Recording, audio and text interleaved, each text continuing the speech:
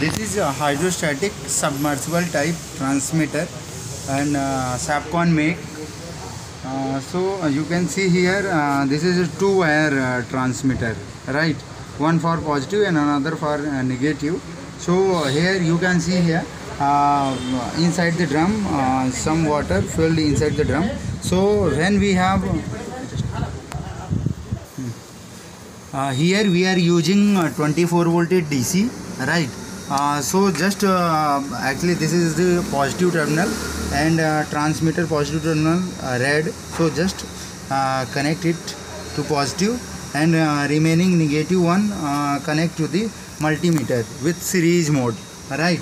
So another wire coming from the power supply, negative wire, and connected to the positive probe of the multimeter, and negative probe of the multimeter connect to the negative wire, right? So just you have to see approximate 4 milliampere when our sensor just hanging on the air, right?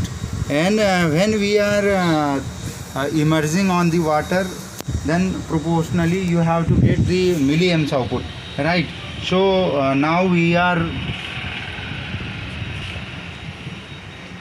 inserting the sensor in the water vessel. So you have to get the milliamps output will be increased proportionally.